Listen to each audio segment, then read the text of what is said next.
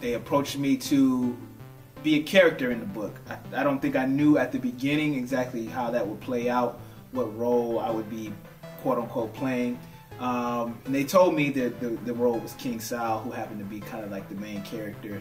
And you know, I was definitely honored to find out it was kind of roughly, loosely based on me and the, you know, I'm sure the hip hop scene that was you know, going on here in Ann Arbor / Detroit.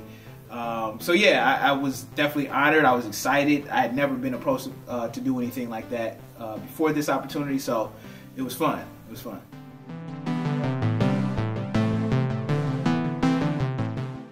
The creative process for coming up with the songs was mostly I got a kind of idea of what the script was like. They were still kind of working on it at the time, and but they let me read pieces of it to kind of get a background on King Solomon and his life, what he was going through at the time.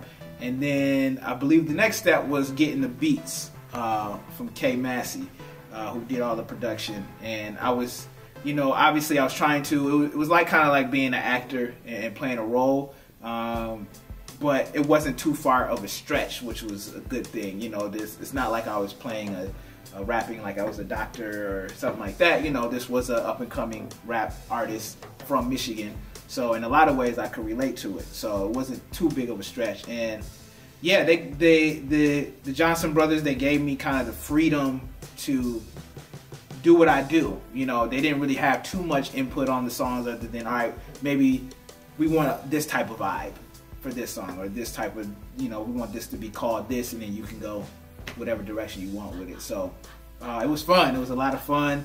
I'm glad I was a part of it, and I think it's something that's needed in culture in general. It's different, it's new, but it's still hip hop. So.